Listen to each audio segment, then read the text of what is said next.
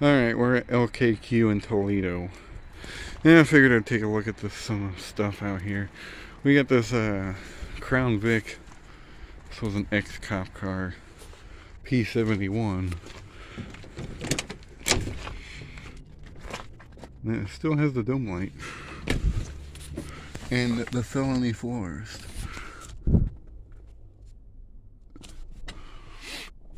This is, the cover's missing. But this would have had the cover on it. This is the detective light or whatever. Would have went there. It has the older style dome light, which was shocking. The vinyl back seats. Crown Victoria police interceptor. And then you got this old 90s Taurus. Just out of curiosity, how many miles does this have? Because for some reason, I seem to be finding a lot of these with high miles. Ouch. 251,000.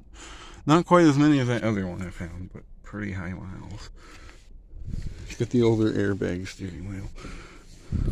Apparently these were very unsafe.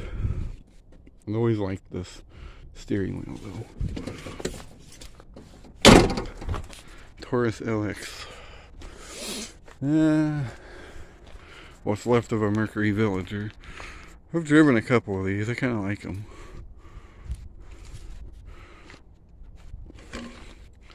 Had the blue interior. And no airbag. This is an older one, obviously. Oh, it's got the things that go back around. Not a whole lot left of this one. It's pretty clapped out. Yeah, still kind of neat.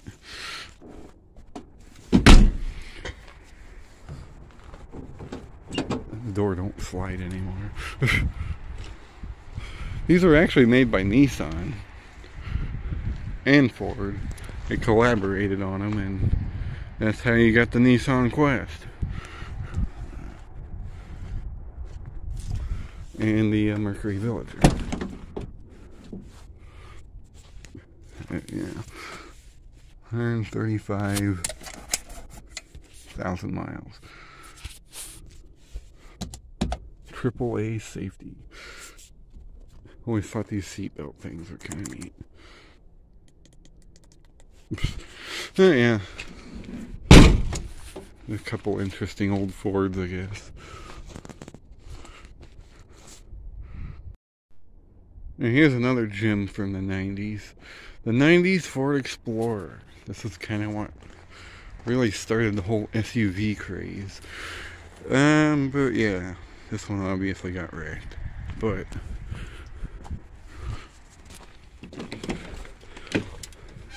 not a whole lot left of it. It is probably 102,000 miles at least. I mean, it's in good shape, surprisingly. But, you know, these are actually based off the Ford Ranger originally, before they changed it in the 2000s to more like this style here or that one there. But yeah, old 90s Ford Explorer. 93 to be exact. Always kind of like these. I like the one after this a little bit more, but this body style is always one of my favorites. And that still works. Ouch. You got the lift gate and the hatch. I think if you go other way, the hatch opens. Like so. And it was from Michigan, apparently. The amount of Michigan vehicles I see in Ohio is crazy. But yeah, there's the 90s Explorer. Alright, this is pretty much, this is a real classic right here. This is the 80s era Ford LTD. one looks like it was in pretty nice shape at one point. But yeah, this is one of the first generation of the Ford Panther body that came out in like 82 or no, it came out in 79. But this one is freaking immaculate. I'm surprised it hasn't been picked over more.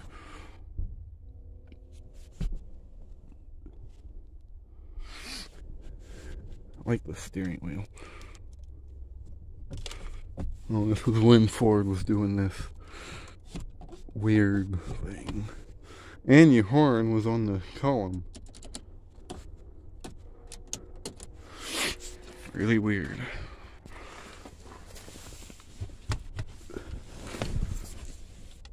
We had the column shift. Not bad. Someone took the dash out of it for some reason. I really like these older Panther bodies. They really grew on me. Just because they're, you know, becoming a classic in a way. Not many people really appreciate these things, but the ones that do, they know exactly what they have. And this one had the center thing there. I do believe I got that badge. That one I don't have that one. This had the older taillights. Actually, yeah, this is the only body style that had those taillights. It's a 1980 Ford LTD Crown Vic. There's another LTD badge. This plush carpet though. Oh yeah, this one was pretty nice. I do believe the LTD was the top package for these. But yeah, see what else we can find out here. And this is a Sable wagon. This is the last of the station wagons that Ford made, honestly. I don't think they made anything after this.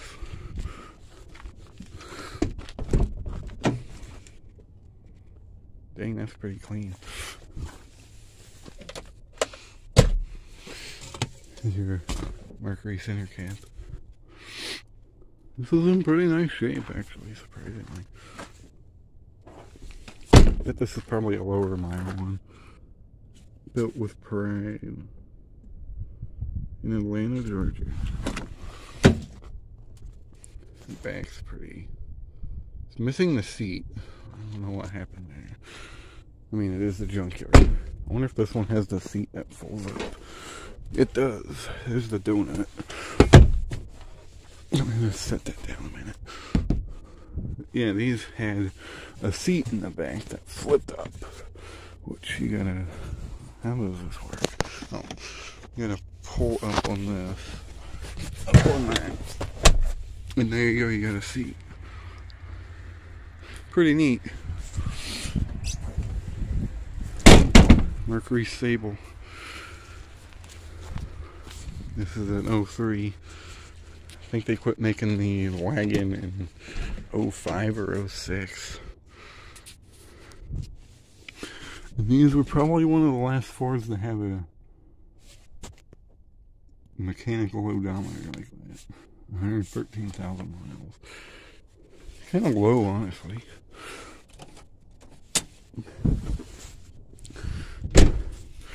And that's probably why that's here.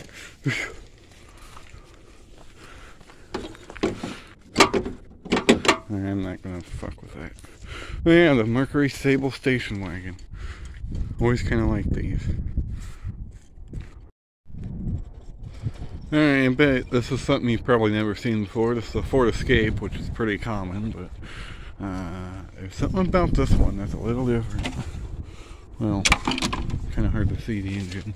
For one, it's for sale.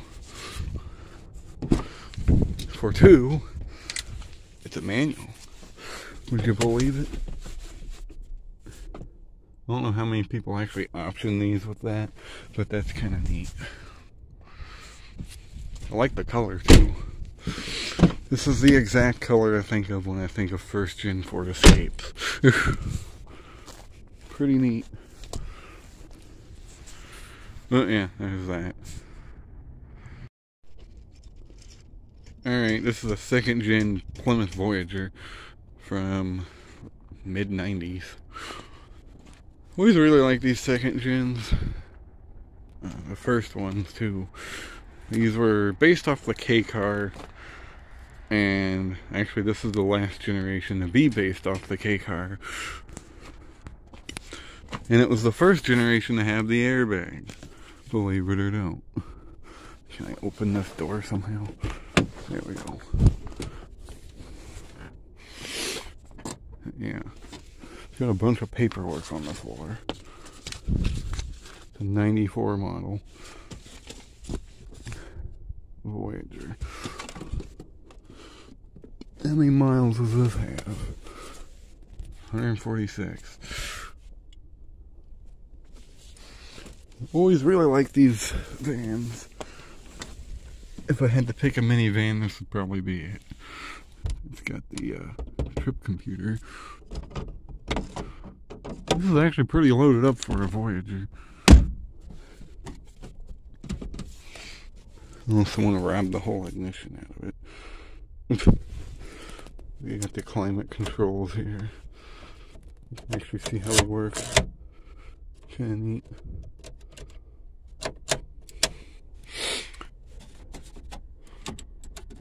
I don't know. The hazards are right here, which is really weird. You go to turn on your headlights and turn on the hazards instead. Dimmer. Let's get the Infinity sound system. This is the short wheelbase. They had the longer one too. I don't know what is going on with this thing. Focus. There we go. Only took the Pinistar off the back of it.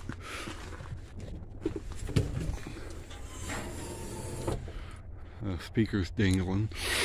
Would have had 3 rows of seats, but this one's missing 1 row. These windows, I believe these are actually automatic windows, but some of them were manual.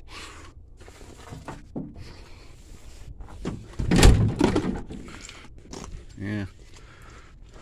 Everybody's childhood had one of these, whether they liked it or didn't. Would have been an ashtray over there. A big feather on the ceiling. No child locks.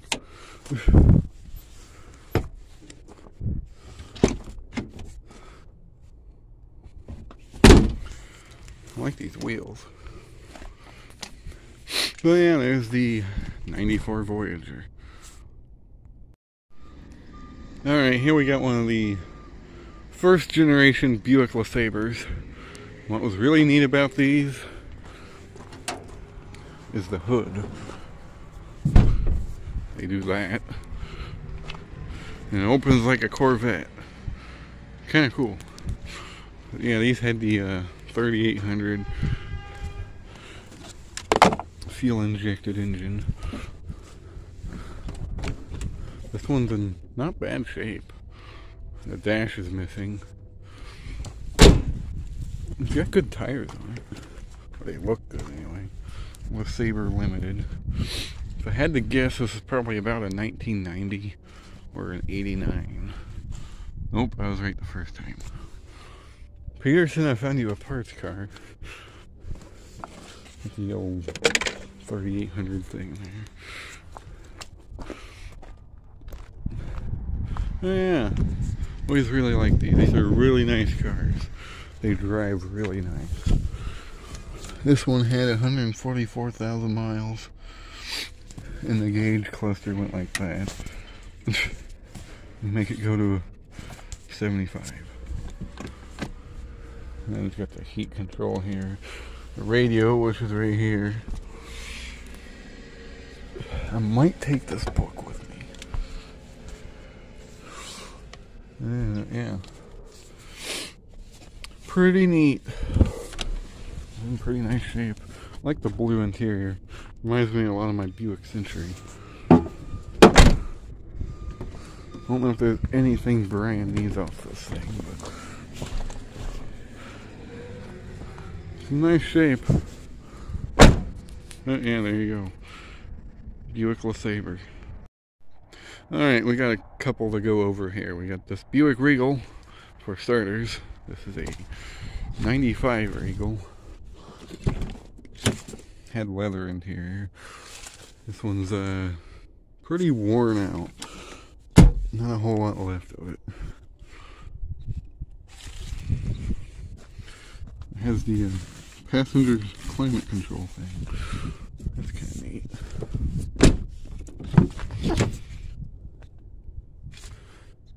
Yeah, pretty worn out.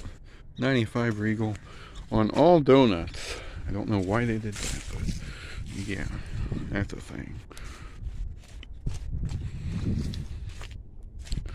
Yeah, all donuts except for one tire. How they managed to do that, I don't know. The freaking hood latch is messed up. How many miles does this have on it? 141. Not as much as I thought. And next to that, you got the Chevy Caprice, the B body. This is honestly GM's last full frame sedan. They also had a wagon version. They call this the bathtub body, or I call it the bathtub body. This one had this one had digital gauges. Radio's missing. Had the airbag, which is still over there. These seats are really plush. Not a whole lot left on this one. I mean, actually, there's quite a bit left on this. Surprisingly, this one has not been picked over yet. And this is a Caprice Classic Chevrolet. Every time I see one of these cars, I think of the movie Jumanji. They were very, very prevalent in that movie. The cop drove one, and there's a couple others in it. But yeah, this is the car I think of when I think of the movie Jumanji. Then behind me is the Moose is Loose. It's a Cutlass Sierra. Has the luggage rack, which a lot of people hate these things, but I like them. I don't know why, but I like them. I just think they look cool. Pretty roomy trunk. This one's actually in fairly solid condition. I mean, there's a little rust down there, but it's not the worst one I've seen. I like these wheels. Those are really nice. It's a 91. This interior is nice. Love the blue.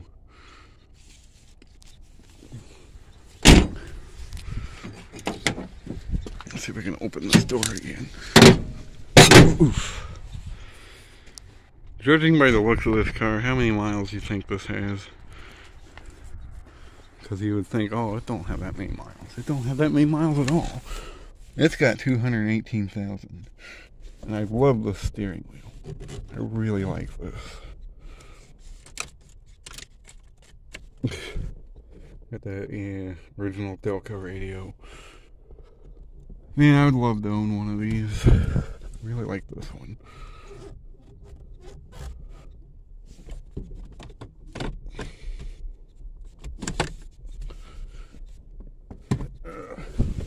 The hood popped, I think so. Power windows. The body on this is actually pretty nice. Too bad it's in the junkyard. Other than this fender. With the, this is not the International series, but they always put that on the high-end ones. It's got the, I like these wheels. I really like those. I'm not a big fan of lace wheels, but I like these. Oh.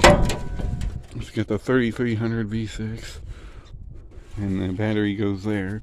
You move the freaking strut bar there, and Battery goes in there, just like the Buick I had. And the grill's got cracks in it. Kind of a shame. I would have loved to have that grill.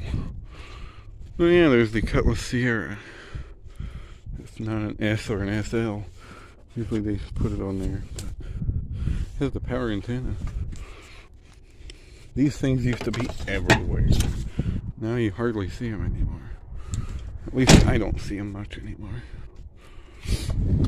But yeah. Always like these old A bodies. One of my favorites. But there's that one. So we'll move along to the next stuff. We're golly, Ford fucking Ranger. Here we got a pair of sad Buicks. You got this Park Avenue, and then you got a Riviera. This was the last generation of the Buick Riviera I was talking about in the other Junkyard video. This is, okay, my grandpa had the one that I was talking about in the other video, and he traded it for one of these when this body style came out. And what I remember about that car is he always had it in the garage, and it always smelt brand new. This one, on the other hand, is not at all. This one's pretty pick clean, actually. Not a whole lot left in it. But yeah. And over here we got a Park Avenue. What was kind of neat about these is these didn't have the pillar around the door. This was a Buick version of what I have, basically. The Park Avenue. You could get the Ultra package, which had the supercharger. This one obviously is not one of those. And it's pretty nasty in there. Yeah, if it was a supercharged, it would say on there. And it would say Ultra on the side. This one does not. This is just your regular Park Avenue. I really like this red interior. I actually almost bought myself one of these at one point. Yeah, it's got one of these cup holder deals. Could probably use that. How many miles has this got? 224. Regular tape deck. Park Avenue. Everybody says, oh, these are the same thing as a Buick LeSabre. They're not. These are actually bigger than the LeSabre. That door won't open.